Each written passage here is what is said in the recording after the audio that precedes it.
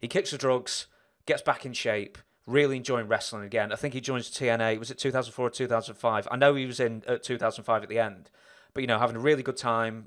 AJ Styles he was facing, something like that. Then he gets in the ring. Was it a tag match? And Sonny Saiki is on the other side. Yeah. Yep. Yeah. So the injury. Well, I'll ask this probably straight out. Do you harbour any ill will to Sonny Saiki? Because obviously it was an accident, but Not at all. Not at all, man. And he was at the funeral, and he felt so bad. And like me and my little sisters, both my sisters and I were both hugging him. We're like, dude, it was an accident. Don't worry about it. Because you could tell he was kind of beating himself up over it. We're like, dude, shit like this happens. Like, don't worry about it. And it was so crazy because it was a freak accident. And then after it happened, he was in the hospital, and I talked to him in the hospital, and he's like, dude, I'm fine. And as you saw, he was on TV again. He filmed TV that whole week after he got the surgery, was fine. Then even when he came back home, his spirits were fine. And I'm like, our last conversation was like, I'm like, yo, what are you doing? He's like, oh, I'm just chilling. Probably gonna take a nap. You can come over if you want. I'm like, oh, I'll just get some sleep, and then I'll hit you up later. And then I think I was at the beach or something. And then somebody called me and we're like, Cook's in the hospital. And I remember driving up, and I see my mom coming back, walking on the boardwalk.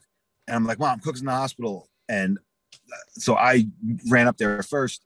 And I remember I got into the room, and he was like, I guess like just dead. And I was like trying to wake him up because I'd woken him up from the seizures and shit. And yeah. And then after he was dead, it was tough, man, obviously. And then I walked around, and then there was a little church. I went and said a couple of prayers, and I sat in my car, and I remember seeing my mom and my sisters pull up to the emergency room and run in there. And then I saw them all come running out, screaming and crying. And I'm like, oh, Jesus Christ.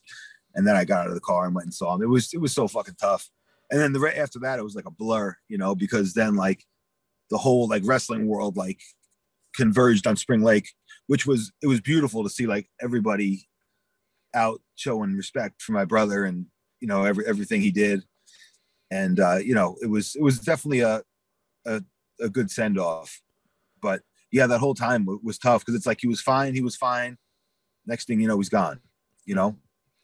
So I will bring this up actually because I don't think people really realised for like a decade, because everyone thought the cause of his death was a blood clot, but it wasn't, according to an interview you gave a few years ago.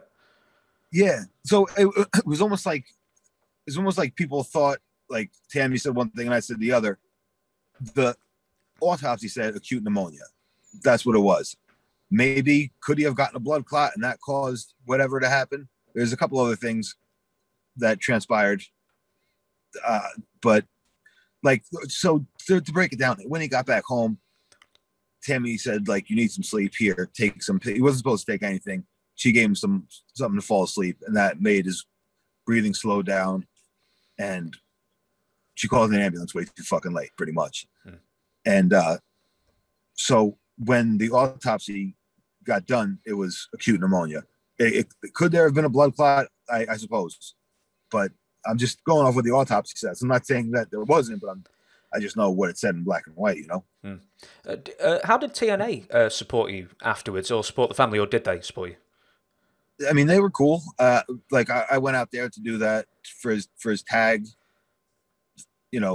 thing. They did like a tag tournament for him, and I did a run in, and then they did like a memorial show for him, and they put up clips and stuff. I mean, what can you really do, Like, well, I believe. Well, Tammy said that they sent her a ham. Yeah. Well, the thing is, to be quite honest, my and Chris's family, we're comfortable financially, and I guess she's not. So she would be like, oh, she would like ask people for money, and we're obviously my family aren't huge fans of hers.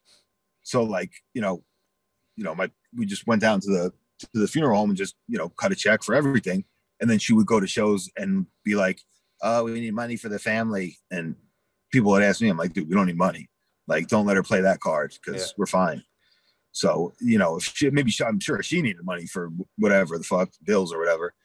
But, So yes, around that time, like when he passed, I still like I was still wrestling. I like went that weekend and kept working. I felt like that's what my brother would have wanted, and like I felt like this allegiance to like make sure to like babysit Tammy and like make sure she doesn't get arrested. And then we had like she like had a freak out in like 2007, and I'm just like, what am I still doing here? Like, I don't have to. My brother's not here. Fuck this. And I just like I literally left the building, and that was it. You actually brought it up just briefly, but TNA Unbreakable. I don't know if it was storyline or if it was real, but apparently Sean Waltman no-showed, and then you end up taking his place on the pay-per-view. Was that actually he no-showed, or they just threw him under the bus? No, he no-showed, and this is such a no-no. But I was so fucked up at the time on my own shit. But I had like 2 identical bags, and they're like, you're gonna work tonight. I'm like, all right. And I had 2 fucking blue bags. And one had clothes and one had my gear. And I didn't even look, and I grabbed one, and it was fucking clothes. And I got there, and they're like, all right, well, you'll just do a run in. And, you know, it could have been so much fucking better, you know? And Shane was just like, dude, you should have done the fucking diving headbutt. You should have done this. You should have done that.